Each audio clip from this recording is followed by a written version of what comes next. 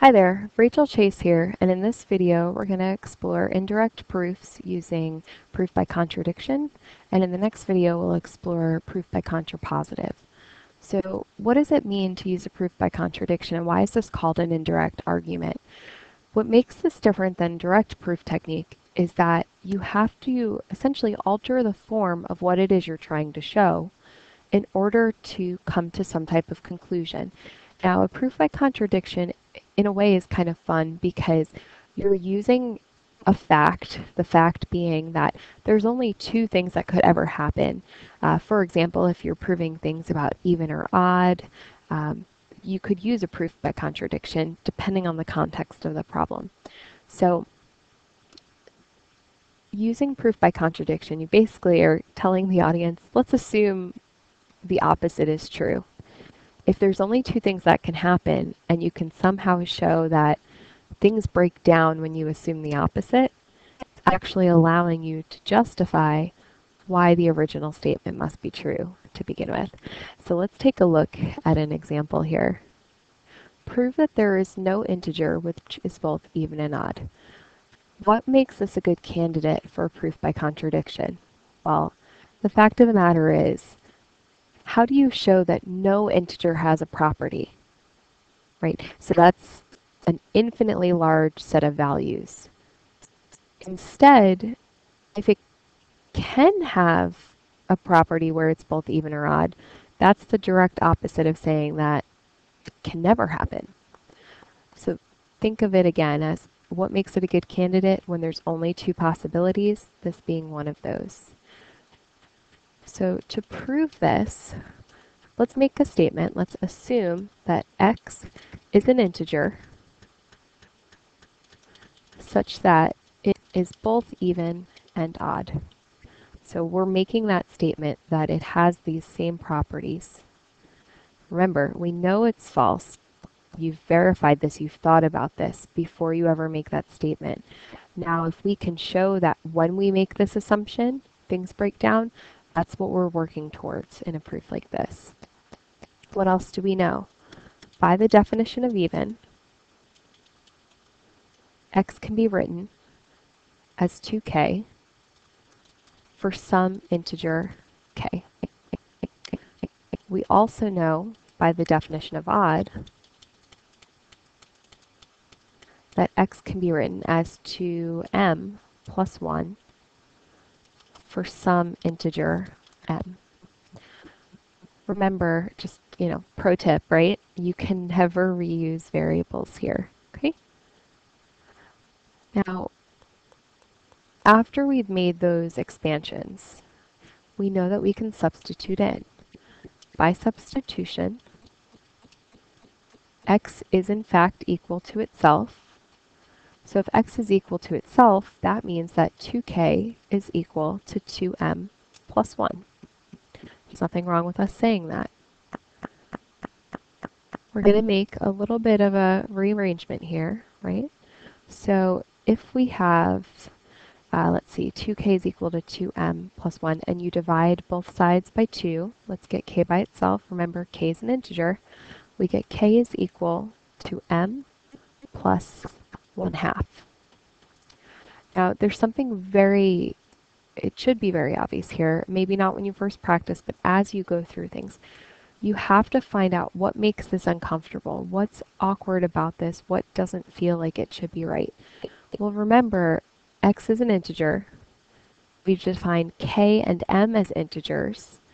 If x, k, and m are all integers, and you just said k is equal to an integer plus 1/2 being a rational number, we've seen in other videos that an integer plus a rational number is not going to be an integer.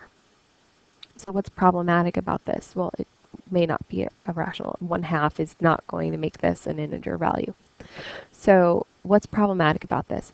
We defined up here for k to be an integer, but down here, k is actually a rational number.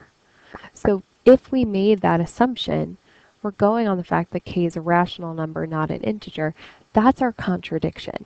And it may not feel obvious. It takes definitely a lot of practice to start to see these things and get used to them. But now it's something that we can be aware of. So if you find a contradiction, sometimes you'll see the lightning bolt symbol used just to say, hey, look, there is a contradiction here. From there, you have to still explain and justify. So everything that we just said, that we talked about, still has to be justified. So what have we stated? We have shown that, in fact, k is not an integer, but instead a rational number. This is a contradiction to our definition of even. Therefore, our original assumption must have been false. Thus, there is no integer that is both even and odd. And just like we've done with our other proofs, you can write QED at the end or your closed-in box. And while this proof may feel like it was very quick to work through, sometimes it takes a little bit of manipulation to find the contradiction. Again, it's not necessarily going to jump out at you very quickly, but these are the types of things you should be looking for. When you're searching for a contradiction, it's statements that you make about things being integers, things being rational, things being even, odd, whatever the case may be, and it's all about how you choose to manipulate it that's going to make the contradiction fall out of it. Again, it takes some practice, but the more you practice, the more comfortable that you will become with things like this. Another kind of cool thing that you can prove using a proof by contradiction is actually why the square root of 2 is irrational. So we know the square root of 2 is irrational, but how do you prove that that happens? We prove it using a contradiction proof, because if something is not irrational, then what's the opposite of that? It would be rational. So if you cannot show that it's rational, then in fact it is irrational. So to prove this, again, start your proof out like any other, with the word proof, and make the assumption, assume that the square root of 2 is a rational number. Remember, if you're stating this, this is your hypothesis, you believe it to be rational, that gives you a lot to work with. We know the definition of rational, and that means we can write it as a fraction, basically. So by the definition of rational,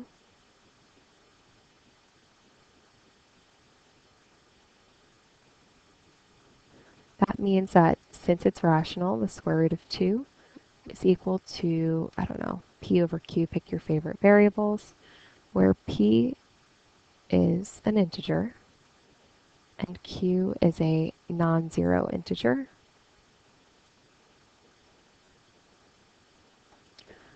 Now, what else do we know? Okay, well, this is an equation now. Manipulate it. If you take the square root of 2 equal to p over q, and you square both sides, we get that 2 is equal to p squared over q squared. Just trying to organize things a little bit here. So what else do we know here? That 2q squared is equal to p squared. Divide both sides by 2. Q squared is equal to p squared over 2. And this is where things should start to get uncomfortable. Q is an integer, non-zero specifically. If Q is an integer, that means Q squared has to be an integer because of the closure property of the integers under multiplication. So if Q is an integer, but you can write it as p squared over 2, there's no guarantee that that will also in fact be an integer. So we have found our contradiction. Just like we did in the previous proof, take a moment and you're going to write out all of that justification that we just explained. So since q is an integer, q squared is also an integer by the closure property of the integers under multiplication. However, what did we learn here? We've shown that q squared equals p squared over 2 is not an integer. So this piece right here is not an integer. This is our contradiction.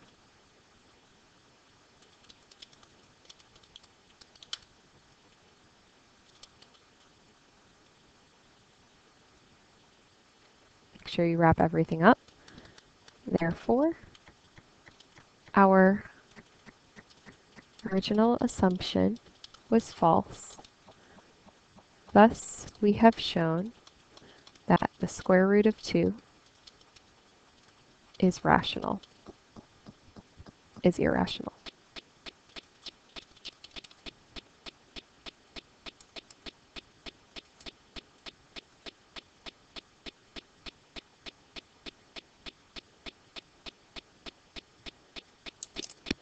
Now, as far as notation and things like that go, when you're writing out sentences and whatnot, you don't have to get as formal as this. You could use mostly this type of notation, right, with the symbols and such. There's really no hard rules about it. Some people prefer writing out everything, which we learn about in the introduction to discrete math. You can write out, right, q squared, write out the word. It doesn't necessarily have to be symbolic. The choice is up to you, but as you can see, some algebra is required still for this proof. Just make sure, again, that one of the most important parts is that you wrap up the rest of that proof by explaining and justifying where the contradiction is and how that worked out. Thanks for watching.